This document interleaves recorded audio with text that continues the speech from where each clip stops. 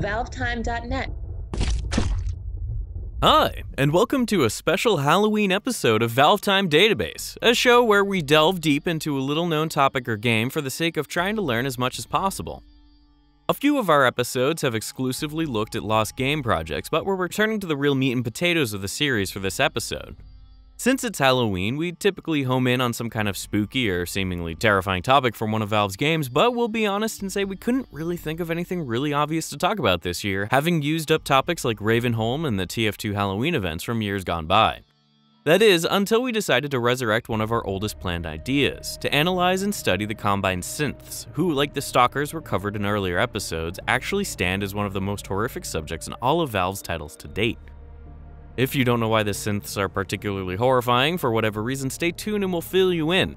It's worth noting that we'll only be focusing on Combine Synths present in released games for the duration of both episodes of this database two-parter, as things could get a little hectic if we start to include all the cut enemies. Now, let's get started.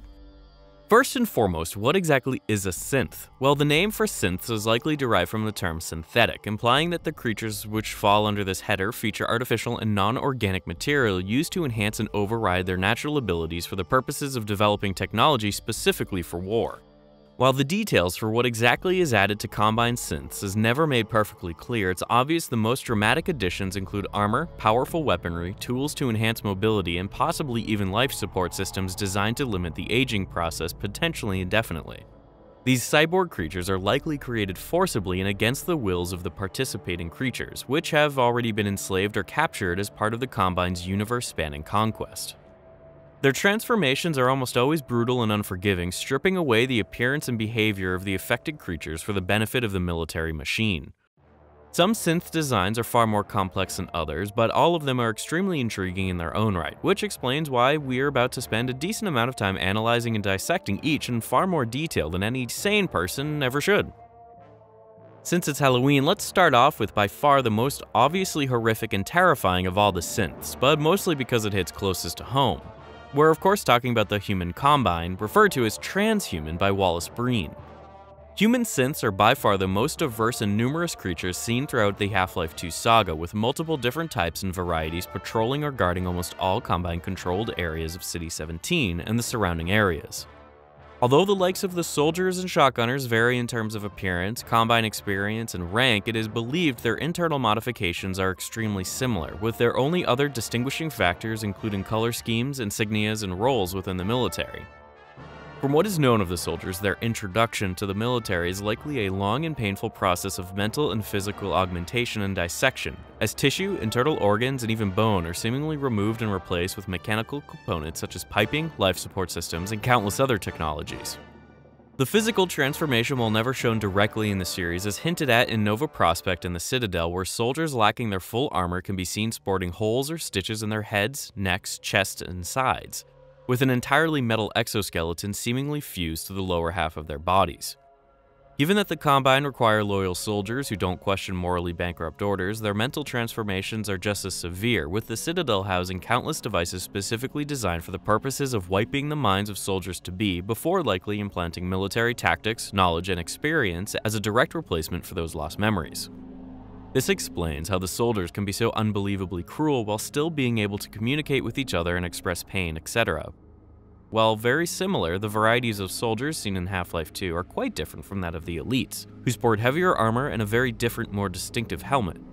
It's not exactly known what is special about the elite helmet other than it looking cool, but it seems likely further augmentations have also been made to the head region to further improve the unit's abilities.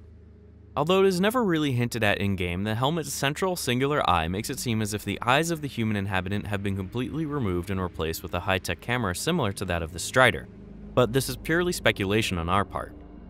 While we're discussing the Combine, it's worth noting that the civil protection teams seen throughout Half-Life 2 and Episode 1 are in fact not synths, and are simply willing participants following orders for the promise of better living conditions.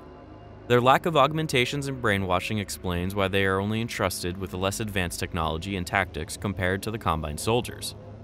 It also explains why they are shown to have broken off into their own independent faction at the end of Episode 1. This faction are briefly seen fighting against Gordon and the rebels at the train station as a means of trying to capture the last few escape trains for themselves before the rebels or Combine can use or destroy them.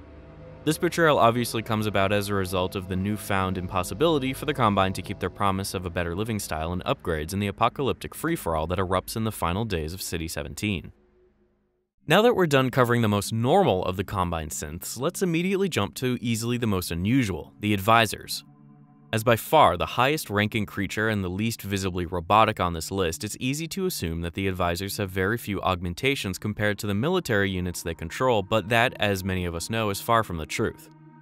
As the closest thing we have to the true form of the Combine, the Advisors effectively stand as the template for all other synths that followed, appearing as a hyper-advanced race which have over-evolved to become nearly completely dependent on technology, likely having lost their original forms in the process. The most obvious augmentations present on the Advisors include their long, slender metal claws, their breathing apparatus, their blue eye camera, and the tight brown sac they are contained within, all of which they require to survive on some level or another. While many of these devices have rather obvious uses, the sac is far more peculiar, featuring obvious stitching, a small control panel of some kind, and a pair of blue devices attached to the back. It's possible these sacs are intended to protect the Advisors and to simply act as the Combine equivalent of clothing, as we can't really identify any other obvious use for them. But again, this is pure speculation. The technological attachments are likely applied sometime shortly after whatever the Combine equivalent of birth is, as shown by this plasticine figure of a juvenile Advisor created by ex-Valve artist Ted Backman. While the juvenile Advisor wasn't actually included in Episode 2 at all, the creature's design was so far along that it seems likely the lore associated with it still applies to the canonical universe, meaning young Advisors are more or less featureless with little more than a few stumpy appendages, a mouth and a tongue, and what is likely their equivalent of an anus, perfectly highlighting their reliance on the technology they have developed. Given the amount of technology that is literally stuffed into humans and the other synths, it is highly likely that the Advisors themselves also have a vast amount of technology, cables, and piping littered throughout the insides of their bodies, much of which could assist with their life support, their telekinetic abilities, or potentially just the control and management of their external components. With the two most obvious synths out of the way, let's start talking about the core group of large synths in the Combine arsenal, commonly known as the Strider, the Gunship, and the Dropship. Although very different, we've bundled all three of these synths into one group together as they're all extremely large creatures which feature similar insignia, armor plating, and color schemes. Starting with the most iconic of the three, the Strider stands as a 3 to 4 story tall tripod capable of leveling buildings, picking off opponents at long range, and maneuvering over virtually any kind of terrain. Striders are typically brought in as the Combine's guard dogs and demolition crews, protecting private zones during the early stages of Half-Life 2 and later destroying more or less the entire city in Episode 1. As one of the largest creatures in the Half-Life universe, the Strider is fairly difficult to analyze in standard gameplay, especially considering most of them explode upon death. While it's not clear if the Strider's height has been adjusted by the Combine, the creature's armor plating is most certainly an artificial attachment, with the brown, almost sand-colored hardened shell making Striders completely bulletproof to most normal weaponry. Starting with the head, the Strider's armor plating is split into 3 different components for maneuverability, with the middle section featuring a red version of the Combine's many insignia. In a famous scene from Episode 2, Dog is able to tear open the head of a Strider by peeling back this particular armor plate, revealing muscles, what is likely some kind of spine, and even the brain. As the interior of the head shows, the front of the Strider is actually relatively natural, with nothing artificial standing out at all. The large blue football or soccer ball sized brain also appears relatively untouched compared to that of humans, but it's quite possible that most of the internal changes were made in the rear of the head, particularly since a clearly visible ventilation grate can be seen built into a slightly raised component, possibly hinting at unnatural additions hiding within. The other most notable features of the head include a long warp cannon used for heavy artillery and a much smaller pulse cannon used for picking off individual targets. It seems likely that the smaller of the two guns is also used by the Strider as some kind of eye, as shown by the way in which it twitches around sporadically as if constantly surveying its surroundings. Both of these guns appear as metal objects grafted into the Strider's flesh, with various cables also leading deeper into the head. The rest of the Strider's augmentations are relatively hard to spot or identify, although it's possible the legs and feet were given much tougher armor to match that of the head. As we mentioned earlier, the external appearance and design of the Striders is extremely similar to that of the Combine gunship, which frequently act as one of the Combine's strongest airborne forces alongside the definitely not a synth Hunter Chopper. Unlike the Strider, which is largely encapsulated in the armor shell, much of the gunship still appears relatively organic in nature, with eyes, veins, and muscles clearly still visible on the side and base of the crafts. Also unlike the Strider, the gunship appears to still feature all of their original eyes, with 2 pairs of large, fly-like eyes visible on the sides and front of the creature. As usual, these natural areas are vividly contrasted against the Combine's mechanical components and weaponry, with a large belly cannon and a front pulse gun standing out as the most obvious evidence. One questionable area of the gunship's design is the manner in which it flies, as the smooth, extremely agile movement seen in the Half-Life 2 games would leave you to believe that the ability to fly is entirely artificial, similar to that of a helicopter, but the thin, partially transparent propeller blades definitely disprove this idea. We think it's likely the gunship's flying capabilities are helped by whatever this kind of exhaust is at the front of the propeller, which appears far too straight and neat to be anything other than an artificial graft onto the body by the Combine. The trails of dirt on the fins and the exhaust also make them appear artificial, as this is likely the remnants of some kind of unnatural chemical being expelled to improve the gunship's flight.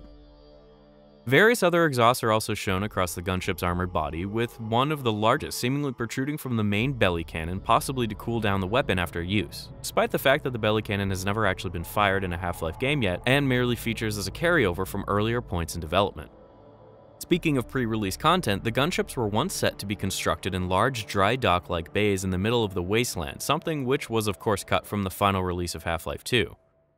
Instead, seeing as the gunships enter the airspace around the Citadel through the Dark Fusion Reactor's portal, it's possible all of them are being built off-world before being flown in if and when necessary, with various repair work being conducted throughout the Citadel itself. As the third and main commonly seen synths, the dropship is by far the least aggressive, with the creature itself featuring no weaponry or offensive equipment of any kind. Dropships are one of the Combine's most relied upon supporting synths, coming in useful for delivering troops, vehicles, weapons, and even other synths to a battlefield, while also being able to extract vital assets such as Gordon's buggy. They feature the same highly durable, bulletproof armor as the Strider and gunship, with other major external changes including various vents on the rear fins and a pair of metal wings fused into the front fins, likely to assist with stability while flying and carrying additional weight. Like the gunships, dropships are also capable of flight, although it's not immediately clear if the dropship's flight is a natural ability or not, as the 4 rear exhausts have been grafted onto the skin, with clear stretching and scarring still visible as red marks. 2 of the blue exhausts are attached to the back of 6 large arms, with the front 2 pairs being used seemingly as suction cups to carry any necessary equipment or personnel. It's possible these arms were in fact previously used as natural legs to allow the creature to walk, as we can't really identify any other obvious use for them. Again though, speculation. The dropship is typically heard far earlier than it is seen, as the unnatural telltale and now iconic noise of its clearly powerful exhaust can be heard from hundreds of meters away. Although the dropship features a large radiator-like grille on the front, it's not easy to identify whether this feature is artificial or not, as no other suitable locations for eyes are visible on the creature at all. While the dropships themselves haven't featured any offensive weaponry to date, the cargo they carry typically pulls double duty, as also coming equipped with some kind of heavy pulse cannon. Given how the containers can be easily dropped or separated from the dropships, it's pretty unlikely the attached gun has anything to do with the synth creature itself, and is more than likely fired by a Combine operative inside the drop pod or at an external location. And stop right there, as that'll bring us to the end of part 1 of our special Halloween look at the Combine synths. Since this is part 1, you can of course expect to see a part 2 released very soon, so be sure to subscribe to our YouTube channel and to follow our social media pages to catch the next episode as soon as it's released. In our next episode, we'll be examining a bunch of the Combine's more unusual synth designs, including the likes of the Hunter, the Shield Scanner, and even a few rarely seen faces. Until then, thanks for watching and bye for now.